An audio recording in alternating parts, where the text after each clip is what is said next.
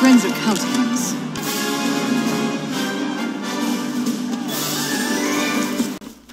Hello guys, and welcome back to another Star Wars Battlefront video. In today's video, we're taking an in-depth look at Princess Leia and how to use her. Princess Leia is a playable rebel hero, and she's been in the game since launch. Like all the heroes in Star Wars Battlefront, Princess Leia has 3 abilities. The first of which is called Trooper Bane, and this turns Leia's gun into a semi-automatic weapon, so you have to fire each time you want to shoot, and has a lower rate of fire. And it's also a one-shot kill on most infantry, and like a 2-shot kill on bodyguards, so it's really powerful.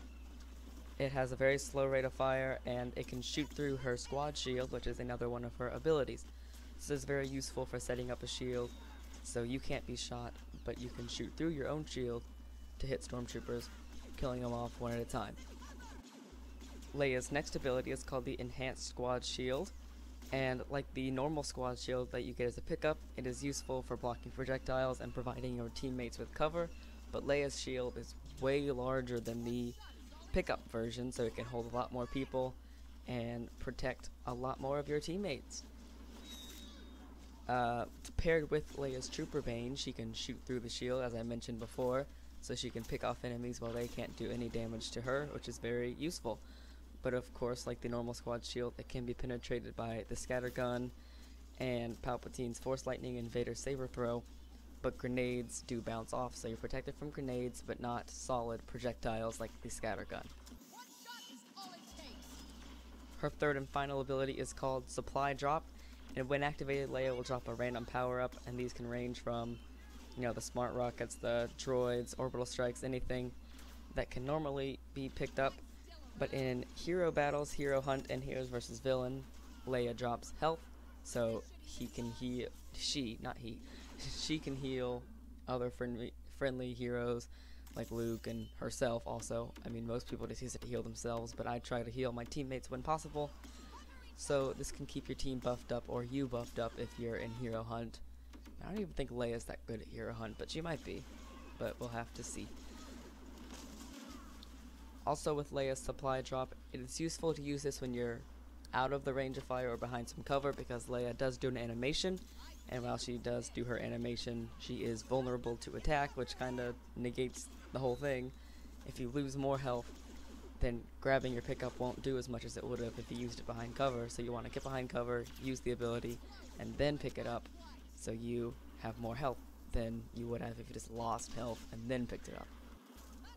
Like I've mentioned before, all the hero abilities are meant to work well with each other, so a good strategy I like to use when coming up against people is, of course, popping the squad shield up, and then activating a Trooper Bane and picking people off, and if you take any damage while you're in there, just heal yourself, and once your Trooper Bane runs out, run out of the shield, shoot normal with your gun, and then run back in as soon as it's overheated or you killed someone, and then activate your Trooper Bane again when it's ready, and just keep firing through the shield and keep the shield up at all times.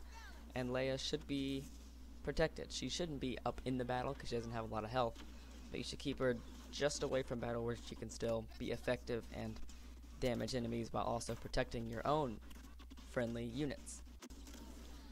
Now, like Emperor Palpatine and Director Krennic, Leia can spawn honor guards, and these allow friendly players to spawn in next to Leia and become an Alderaan honor guard.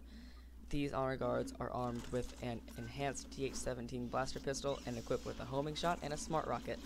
A maximum of 2 honor guards can be present in the battlefield at any one time, so like Emperor Palpatine's Royal Guard, they protect her, and their cooldowns are reduced when standing next to her, and they're very useful to flank Leia and always keep her protected at all sides, although most people just go off and die instantly, but I don't know why they do that. It makes me upset when they do that. They're supposed to be protecting Leia, not getting themselves killed, but some people do it right. I tend to stay to the hero, but yeah. As for Leia's weapon, she is armed with an enhanced E11 blaster rifle, which is the standard weapon for the Imperial Stormtroopers, and at most it takes 4 hits to kill enemies, so it is enhanced. It will do more damage, and of course it is the basis for her Trooper Bane ability, which will turn the gun into a almost like cannon, just firing away at enemies, knocking them out. It sends them flying when they're hit by Trooper Bane. It's very funny to watch sometimes, and I enjoy it. In the Rogue One Scarif DLC, Leia was given a trait. Leia's trait is called Champion of Alderaan, and with this trait, her armor increases with more kills or hero damage, meaning that she can take more damage and blasters will do less to her. Leia will provide armor for herself and friendly units with each trait level, and she receives a higher bonus than her troops. So if she gets up to 2 armor, her troops around her now have 1. So she's also very helpful to stick near if she's doing a lot of damage.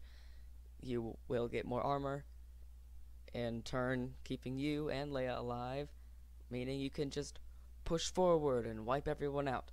This will improve Leia's support and counter Krennic's own trait, which is the exact opposite. He gives armor to himself and his allies, so it's kind of a flip-flop of traits there.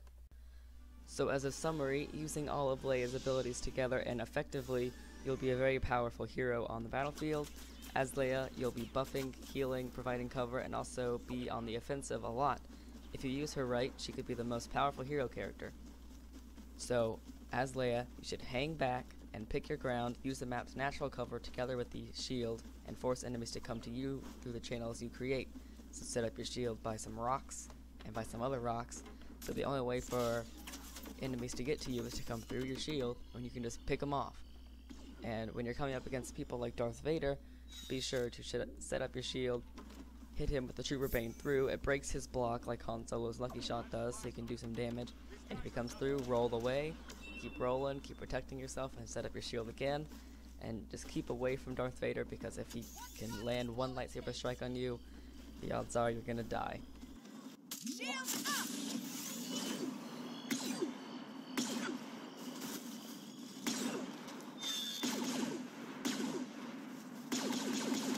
We'll never give up, Vader!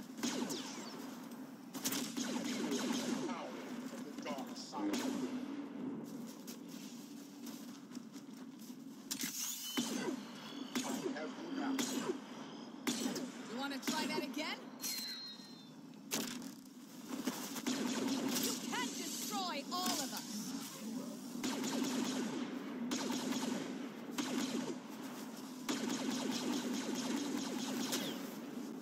Got one!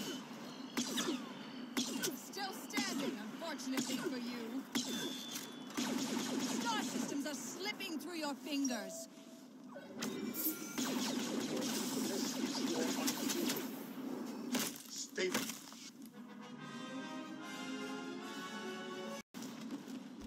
If this video helped you, please leave a like, comment, and subscribe. It is greatly appreciated. I will be doing another one of these videos for all of the heroes and villains in the game, as well as keeping you updated on Star Wars Battlefront and Battlefront 2 news. Thank you guys so much for watching again, and may the Force be with you.